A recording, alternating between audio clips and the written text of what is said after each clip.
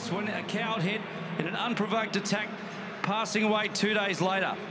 Thomas's younger brother, Stuart, worked tirelessly over the past few years to support the work of the Thomas Kelly Youth Foundation and to campaign against alcohol-fueled violence. Tragically, earlier this week, Stuart passed away. The Kelly family are all proud Parramatta Eels supporters, so everyone in blue and gold is mourning this tragedy.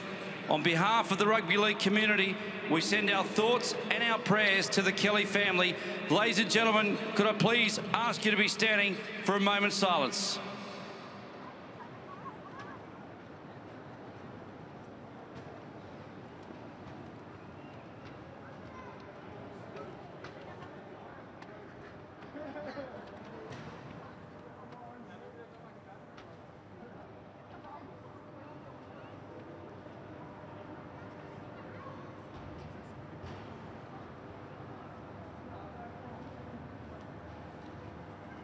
Rest in peace, Stuart. Thank you, ladies and gentlemen.